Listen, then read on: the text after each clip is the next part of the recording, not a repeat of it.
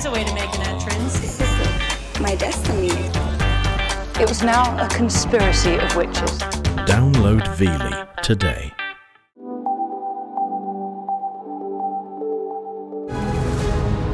The 20th century saw the dawn of a new type of warfare. Machines ruled the battlefield. Conventional infantry assault across no man's land was bound to fail. Flesh and blood simply could not get through that type of defense. A fierce arms race led to even more deadly weapons. Those gunners on the tanks had rounds in their cannons, and they were ready to execute if they were told to. Behind the lines, the development of powerful and innovative vehicles meant the difference between victory and defeat. This is absolutely one of the unsung heroes of the Second World War.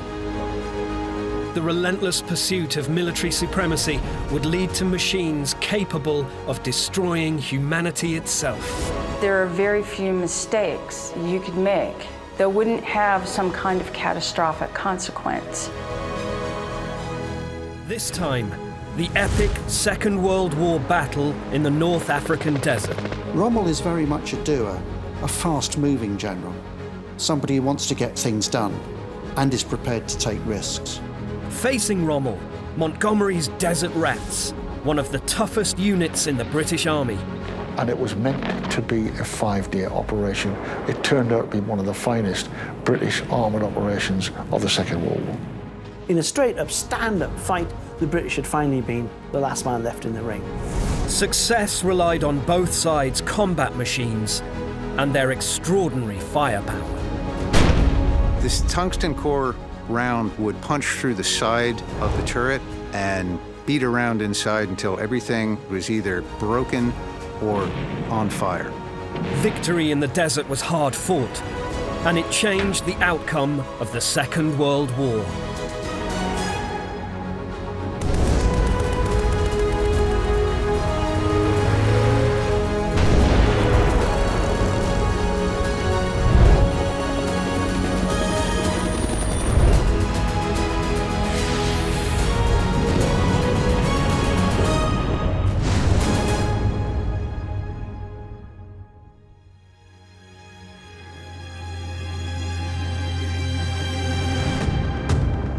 On June 22, 1940, France surrendered to Nazi Germany after a battle lasting just 6 weeks. The German army, the Wehrmacht, stormed over First World War battlefields where their predecessors had been bogged down for 4 years. Both the French army and the British Expeditionary Force, or BEF, had been outmaneuvered. We lacked air cover. We lacked the right weapons and training to go with them. And also the fact was that the BEF had not expected virtually to have to take on the might of the Wehrmacht without the support of the French, whose army was crumbling. In the battle for France, British tanks were exposed as mechanically unreliable and often unable to penetrate the armour of the German panzers. It was a humiliation. But soon a very different battlefront opened up, an opportunity for a second chance. How would the British Army's combat machines fare in the deserts of North Africa? The war in the desert began in September 1940 because of the territorial ambitions of the Italian dictator Benito Mussolini. Mussolini felt deprived of victory. Germany had conquered France, he'd conquered nowhere. Britain was on the ropes. In 1940, of course, had withdrawn from France and was beginning to fight the Battle of Britain. This seemed the opportunity for the Italians to move into Egypt. Hitler had no interest in North Africa or the Mediterranean. With the battle for France over, his eyes were fixed firmly eastwards towards Russia. It was Mussolini who was trailing along on the coattails of his glorious ally. His armies deprived of any kind of victory.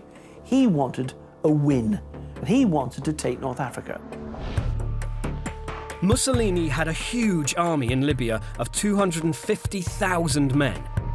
His plan was to invade Egypt and seize the strategically important Suez Canal, getting access to the vital oil fields of the Middle East.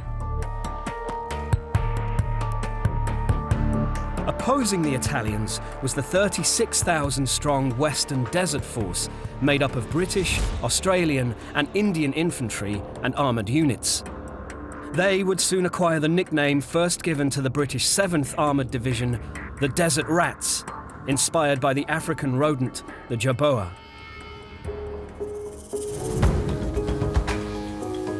One of the tanks the Desert Rats placed their faith in, because of its heavy armour and 2-pound gun, was this machine. A 29-ton British infantry tank known as the Matilda.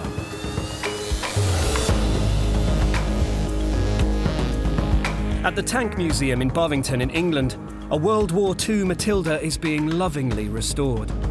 It gives fascinating insights into the machine and those who made it.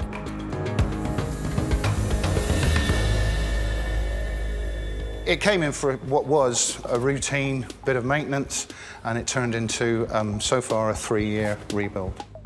The aim is to get as many systems on this vehicle working as if it came out of the factory. There's a certain amount of engineering and archaeology that has to take place when you build something of this kind of historic value. Bolts are cut at certain lengths that are not come off the shelf in order that they fit. Sometimes the sides of them are flattened in order that things can operate. The designers of the Matilda struggled to find an engine big enough to power it. They finally hit upon a solution.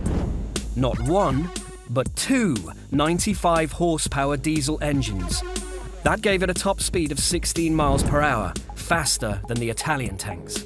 This is one of the pair of engines that's fitted to the Matilda tank. We're just getting it prepared for testing and running.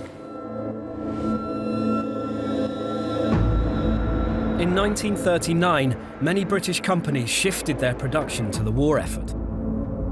Matilda tanks were constructed by firms such as Harland and Wolff, who also built the Titanic, and the Vulcan Foundry in Lancashire, famous for its powerful locomotives. The repair team at Bovington Tank Museum is constantly learning about the ingenuity of the men and women who made the Matildas. One key element of the Matilda's turret has been stripped down and repaired. This component here is called the rotary base junction. Its function is to transfer the electrical and the hydraulic power into the turret. The rotary base junction allows the Matilda's turret to traverse 360 degrees in any direction.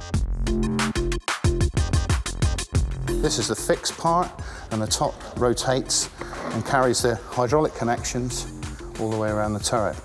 Inside this drum is a tower with electrical contacts in. The fixed wires come out from the hull and they're bolted here. They relate to contacts that run down the side of here, and as the turret rotates, it maintains an electrical contact all the way around. In order to strip a component like this down, the electricians and the fitters at the time would have had a number of specialist tools in order to carry this out. We've had to make these special tools, and there's some examples of them here. They get from the sublime, sometimes to something a little more crude, but it's amazing how sometimes a bit of wood can help. In order to fix this particular component, we had to make upwards of 9 tools. Normally, these would have been issued to the tank crews with the tank when the vehicle went to the regiments. By the summer of 1940, the Desert Rats had about 270 tanks at their disposal, of which 50 were Matildas. On September 13th, 1940, the Desert Campaign began. The Italians invaded British-controlled Egypt. After 60 miles, they stopped and dug in, creating a series of fortified camps. The man in charge of the British counterattack knew the terrain well. His name was Lieutenant General Richard O'Connor. O'Connor was a professional soldier, pre-war regular. He'd served with distinction in the Great War, but he knew the desert.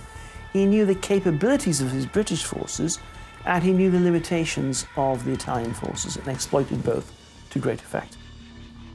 O'Connor devised an ingenious plan, christened Operation Compass. Lieutenant General Richard O'Connor was arguably one of Britain's best generals of the Second World War. In Operation Compass, he was set a pretty ambitious task. With limited numbers of men, he was going to attempt to drive the Italians right out of Egypt. And it was meant to be a 5-day operation. It turned out to be much more of a momentous operation than that. In fact, one of the finest British armoured operations of the Second World War. Operation Compass essentially set out to destroy the Italians, to destroy their attack from Libya. As the Italians moved rather cumbrously along the coast road, the British forces simply penned them there, whilst O'Connor launched a major flanking attack, striking southward through the desert to roll up a line of frontier forts which the Italians had built and to destroy their army by attack on the flank and rear. The hammer blow was provided by 50 Matilda tanks, which emerged out of the desert at speed. The Italians were thrown into confusion and panic. So we've got this situation where after some of the initial attacks, they're sending the Matilda tanks forward, almost with bravado, to crush down the Italian artillery, and that very quickly sends a level of despair through the Italian military that's infectious. They think they cannot fight against this new British tank that's appearing, which in the end gets this nickname, the Queen of the Desert. Nothing can seem to touch it. One Australian soldier wrote home, "The sound of British tanks terrorised them, and the sight of our bayonets was enough to make them throw up their hands. Fascism. Pah!" Operation Compass had pushed the Italians back. It took them completely by surprise. Their army began to crumble very quickly, and soon the Italians were thinking simply in terms of escape into the relative safety of Libya.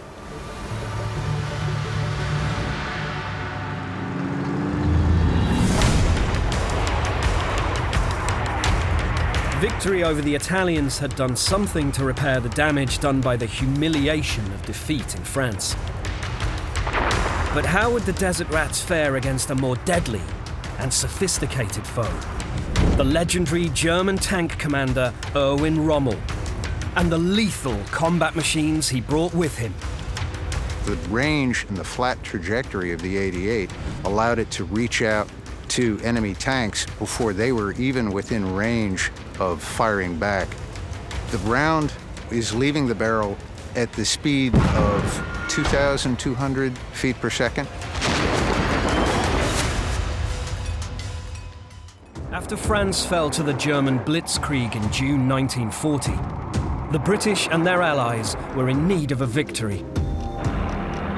They were given a second chance in North Africa, when in December the Desert Rats and their combat machines routed the Italian 10th Army, who had hoped to capture Egypt and the Suez Canal.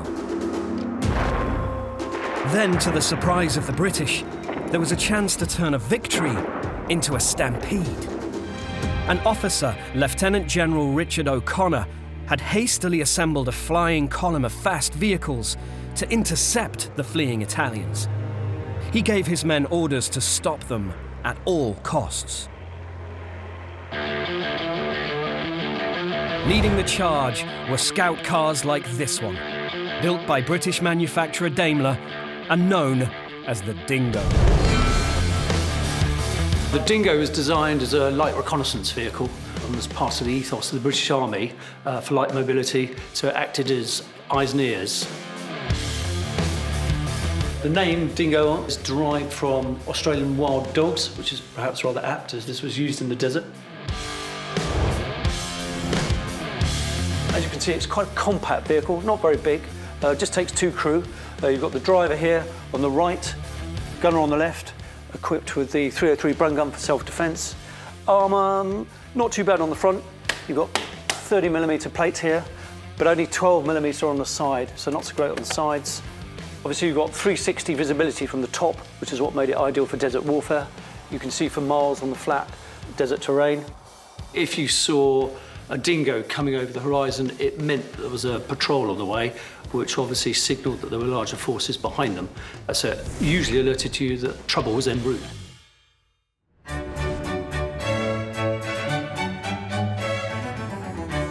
Accompanying the Dingo as part of O'Connor's flying columns was a vehicle with a better pedigree than any other British combat machine, the Rolls-Royce armoured car.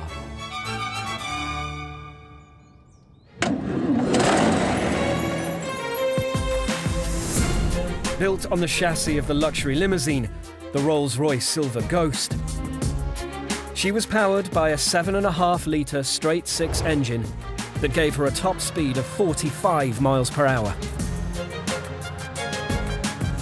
Both the Royal Air Force and the British Army used these vehicles. By 1940, the armoured cars had been in service for 20 years and nearing the end of their operational life. But they remained popular with the desert rats, with good reason. The tanks, even then, were still not particularly serviceable all the time. They broke down quite often. That meant that the Rolls-Royces themselves were much preferred because they could travel faster, they could travel further, it didn't take as much fuel, and, if you like, the physical footprint, which is the dust, etc., generated by their movement across the desert, was nowhere near as great as the tanks. With a crew of 4 men, one of whom was a gunner, the Rolls could pack a punch. It had a Vickers mini machine gun, the ones you know from World War I and the trenches in the Somme.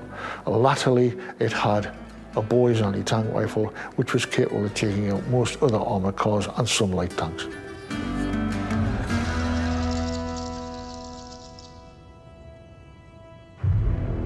The Dingoes, light tanks and armoured cars that made up Lieutenant General O'Connor's flying columns headed south into the desert to race ahead of the Italian 10th Army as they fled back towards Tripoli in Libya. A bold flanking move through the desert, moving fast, hitting hard, exactly what light cavalry would have done in the previous century. They set up roadblocks at a place named Baie de Fomme, just 30 minutes before the remnant of the Italian 10th Army arrived. It still had a sizable amount of armour, and it still had a sizable amount of men.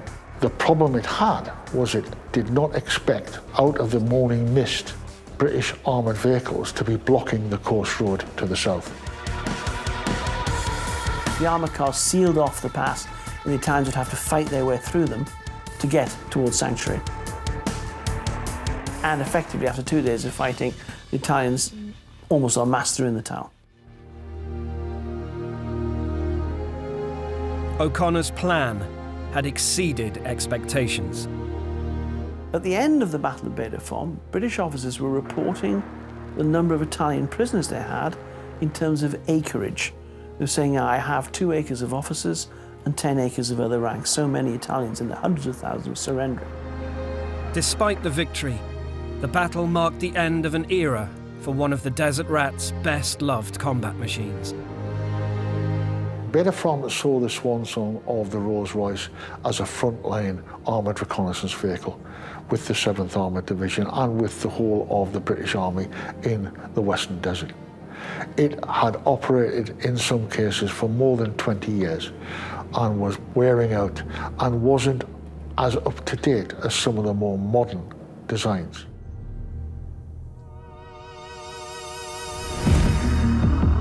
Operation Compass and the Battle of Baie de Fomme had helped to build the reputation of the Desert Rats. But on the 12th of February 1941, only 5 days after the victory at Baie de Fomme, a more formidable force arrived in North Africa. The German Afrika Corps, led by Lieutenant General Erwin Rommel and his columns of deadly panzer tanks. Rommel had made a name for himself commanding a fast-attacking tank division in France in May 1940.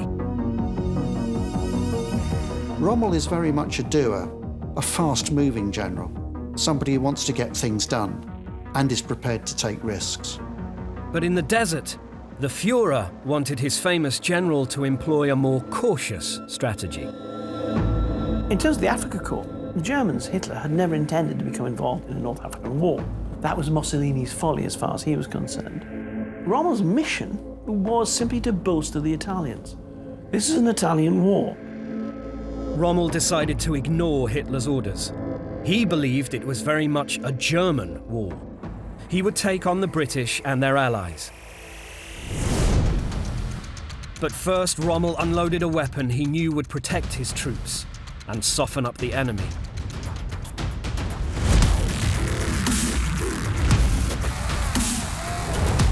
This is the legendary 88mm flak gun. It was a favorite weapon of Rommel's. When he first arrived at Tripoli, and his Africa Corps was just coming into port to support the Italians, one of the first things he did was to send an anti-tank battalion and a mechanized reconnaissance battalion out to the east of Tripoli to screen against the British coming west. And the anti-tank battalion had 88s in it. So one of the first things he did was deploy 88s in a defensive role to guard his entire sphere of operations. Built initially to arm pre-First World War dreadnoughts of the German Navy, the 88 is one of the most versatile weapons in the history of warfare and can be as equally devastating on land as at sea. So feared were they, the guns were outlawed as part of the Versailles Treaty in 1919, but not for long. When, in '35, Hitler decides to denounce the Versailles Treaty, the guns are then being produced in most of the major metallurgy plants in Germany. In the rearmed Third Reich, the 88s were to be used as defense against aircraft. The Germans claimed that a shell fired from its 16-foot barrel could reach a height of 32,000 feet.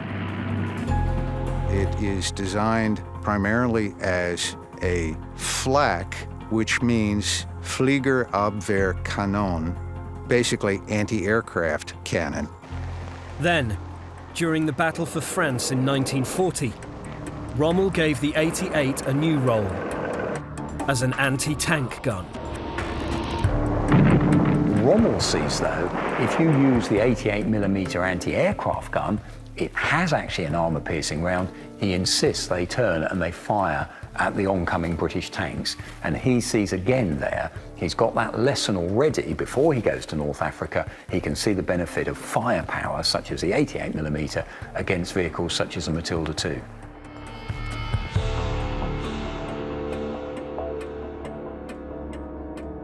This is one of the shells for the 88 flak. This one is an anti-tank shell, a solid 22-pound bullet. If we're firing anti-tank, there is no arming of the shell. One of the ammunition loaders will pick the shell up, shove it in the back of the breech of the weapon. Another cannoneer is closing the breech right behind it. In the anti-tank role, the man who is sitting in the gun layer's seat is the one that's actually aiming the gun, and he signals the man behind him to pull the trigger.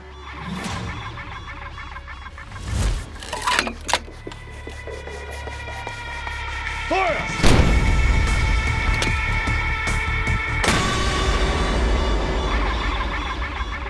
The round is leaving the barrel at the speed of roughly 2,200 plus feet per second.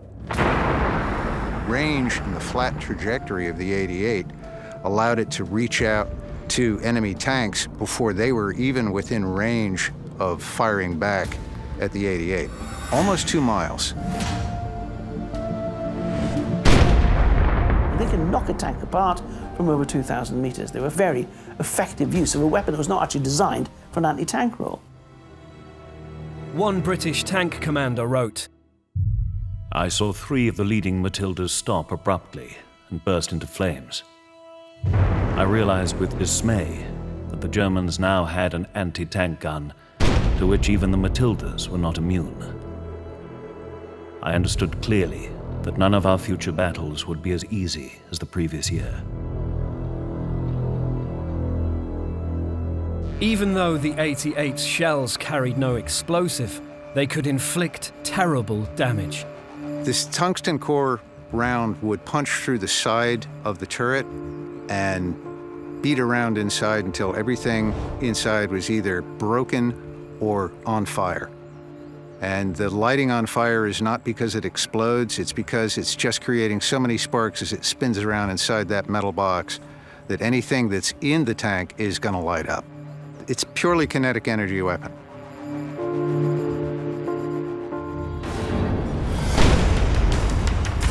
The power of the 88s gave Rommel's men a definite advantage over the desert rats.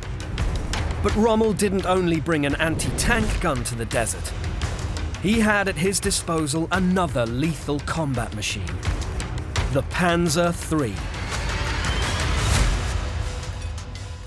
In February 1941, the German Afrika Corps, led by Lieutenant General Erwin Rommel, joined their Italian allies in a campaign to win control of North Africa.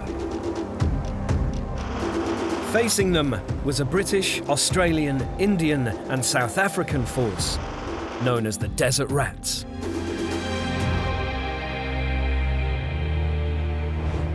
One of the big features of the Desert War from 1940 to 1942 is the way the tide turns so quickly from one side to another.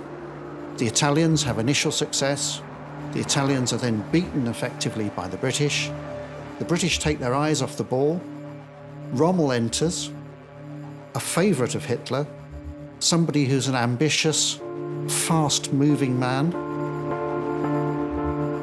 Rommel brought with him one of the combat machines the Allies feared most, the 25-ton tank known as the Panzer III.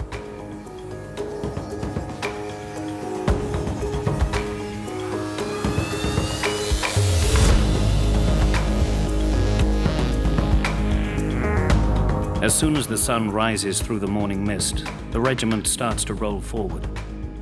We disperse into the desert, 40 to 50 kilometers an hour on our tacho. But the nicest is the attack, the German Panzer, our beautiful, wide, humming Panzer.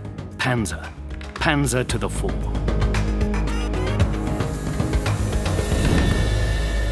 The 18-foot-long Panzer III was designed in 1937 to be the main German frontline tank for any future conflict. As they think the Panzer III is going to be the vehicle that will be leading the attack, will be coming across potentially enemy tanks coming the other way back at it, they want to give it an anti-tank weapon. So they start off by giving it the standard 37mm gun.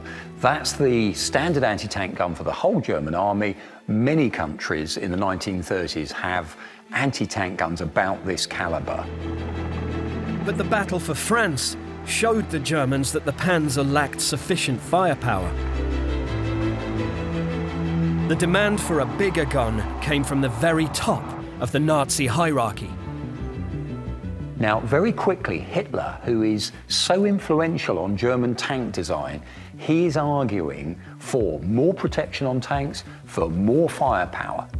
So under the Führer's direction, the Panzer III was equipped with a 50mm gun, far outmuscling the British tanks. Unfortunately for the British, a similar gun upgrade on the Matilda tank proved impossible. One of the biggest problems about putting a new gun on a tank is this idea of upgrading the vehicle by increasing its firepower. The turret circumference, the diameter there, tends to limit how big a gun you can fit in. The Matilda has a small turret circumference, which meant that an upgrade from its 2-pounder just wasn't feasible. The Panzer III has a much larger turret ring. That potential it has for getting more firepower means the Panzer III lasts longer in frontline service than the Matilda does. The tough conditions in North Africa meant that further adaptations to the design of the Panzer III were essential.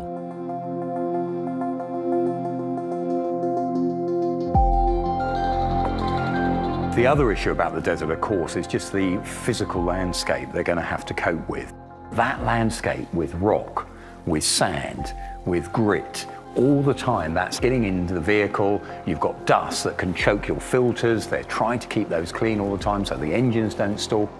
all these factors make desert warfare that much harder than perhaps the sort of scenarios, Northwest Europe, that these tanks have actually been designed for.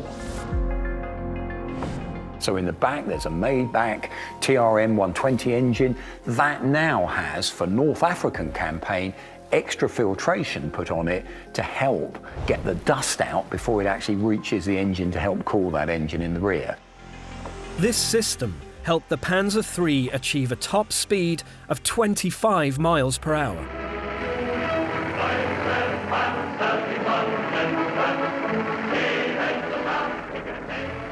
Although it was faster than most of the British tanks, the Panzer was still vulnerable to attack. A further modification was necessary. You'll see there's an extra almost inch of armour plate has been added as spaced armour at the front of the vehicle. That's where they thought they were most likely to be struck. That's where they put that extra protection on. The 3-year desert conflict between the panzers of the German Afrika Korps and the tanks of the Desert Rats took place over a stretch of land that bordered the sea, no more than 40 miles wide.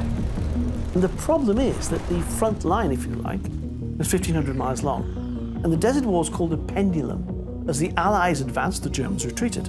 As the Germans advanced, the Allies retreated. Rommel used ingenious tactics against the Allies, earning him the nickname the Desert Fox. His dynamism, his charismatic leadership, the lightning speed with which he moved, and the instinctive feel he had for desert warfare made him a legend.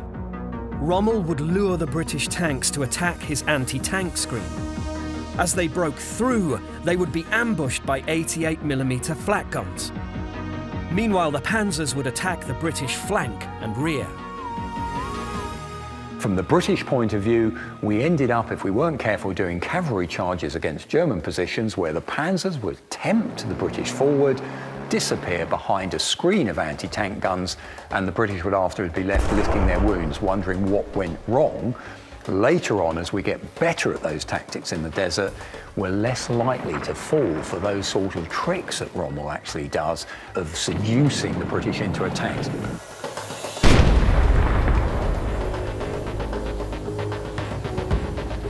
In August 1942, after 2 years of fighting, Rommel had pushed the Desert Rats back to what was known as the El Alamein line in Egypt. If the Germans broke through, North Africa was lost. The British, if they have to retreat further east, then Alexandria, Cairo, the whole of the Delta is open to the enemy. El Alamein for the British had to be the last-ditch defence line. The situation was so serious. In Cairo, the British burnt official papers in case they fell into enemy hands. But could there be hope for the Desert Rats?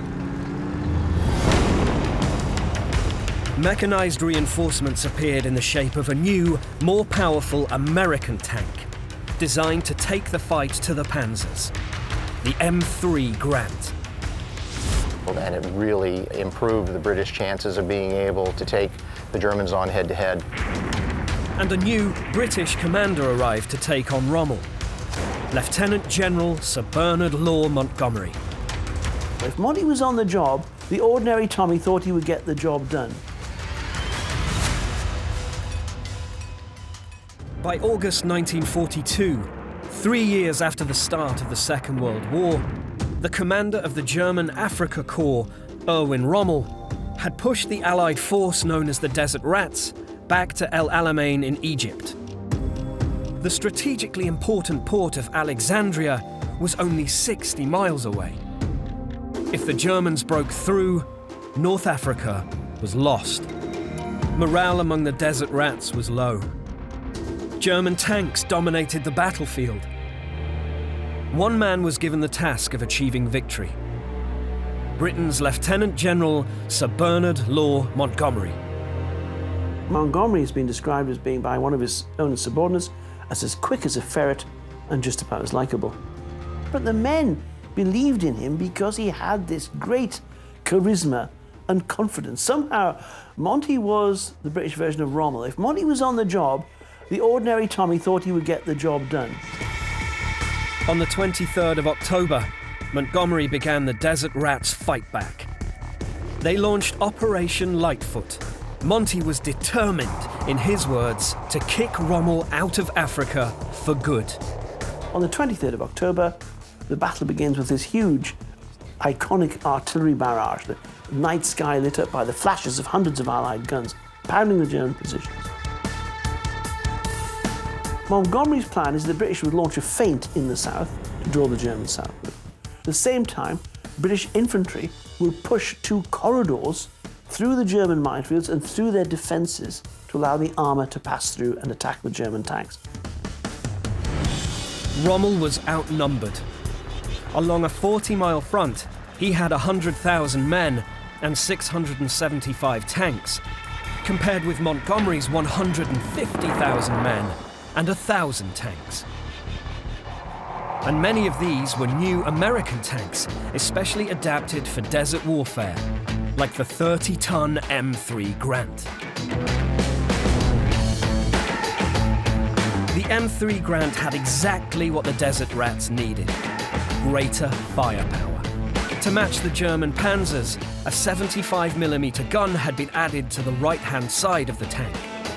The turret with its 37mm gun was offset to the left for balance. The M3 Grant is really the first tank that the British were able to field in the desert that had a 75mm gun. Previously, they had been fielding smaller caliber weapons. A lot of the tanks had, for instance, a 2-pounder cannon. The Grant really was a surprise to the Germans when they were actually being hit by 75mm shells at distances of more than 1,200 meters. The Grant tank was something of a hybrid because it mounted a 75mm gun in its hull and a 37mm in its turret. This was something of an odd arrangement because the main firepower had less traverse than the smaller turret.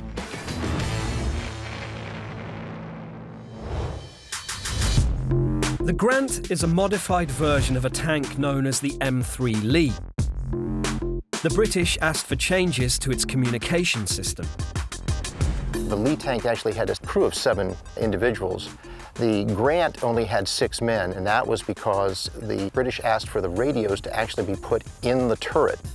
American tanks had the radio down in the hull.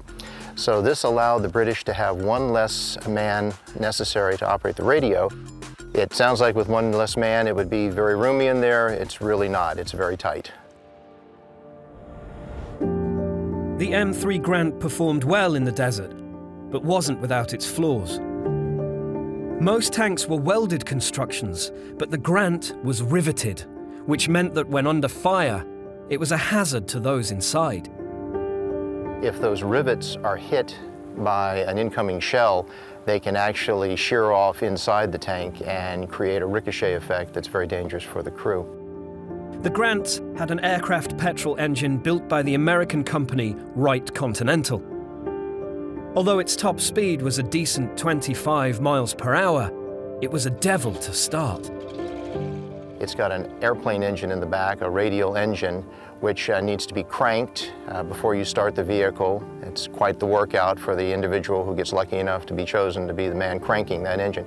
You have to spin it about 50 times to make sure the oil gets into all of the cylinders. It still was certainly a significant weapon on the battlefield, and it really improved the British chances of being able to take the Germans on head-to-head.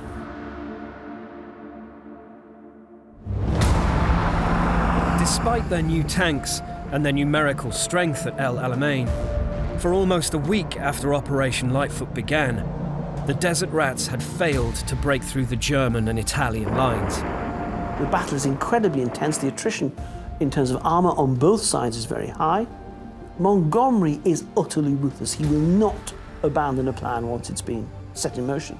But even he realises that Operation Lightfoot isn't going to achieve final breakthrough. At El Alamein, there was another battle going on. A war fought behind the scenes by the engineers on both sides to keep their tanks repaired and operational. Fighting in the desert was punishing for the men and their combat machines. The desert is very harsh terrain. It's largely waterless. The rocky surface, it's not all smooth sand, is murderously hard on vehicles. It degrades tank tracks, it shreds tyres, the dust clogs engines. Those who maintain World War II tanks today, some former tank crew themselves, are only too aware of the dedication of those tank engineers. A lot is said of the camaraderie that exists between the crewmen that work on one of these vehicles, and having done it myself, you know, you never experience teamwork and a sense of purpose when 4 people, which is the amount of people it takes to run this machine, all have to work in concert in order to navigate over terrain, spot targets, load the correct ammunition, pick up the target's fire and hit them. In order for all that to work, once that breaks and that vehicle is broken down, another gang of people come up and turn, and in very adverse conditions, such as in the desert, without often the correct equipment in order to fix it, they have to repair this thing under fire sometimes and get it back going again.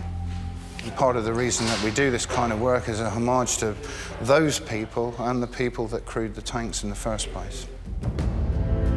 By early November 1942, short of fuel and weakened by 5 days of fighting at El Alamein, Rommel only had 35 serviceable tanks left. Montgomery came up with a plan codenamed Operation Supercharge that he believed would finish off the Desert Fox Rommel once and for all. A combined force of tanks, infantry and artillery would smash their way through enemy lines, destroying their tanks and supply routes.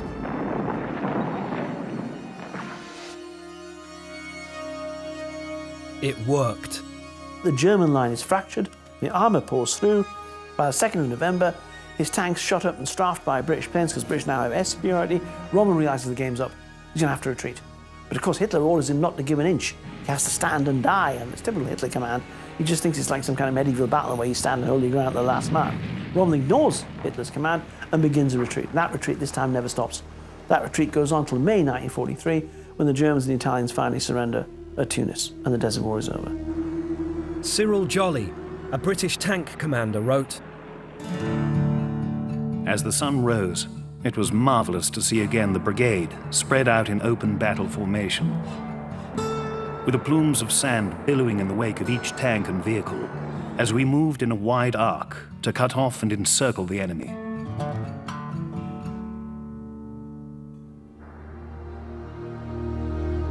It was a costly victory. A total on both sides of about 5,000 men were killed at El Alamein. It was a significant turning point in World War II. Before El Alamein, the Allies had never won a major victory. After El Alamein, they never suffered a major defeat. It was the tipping point of the war.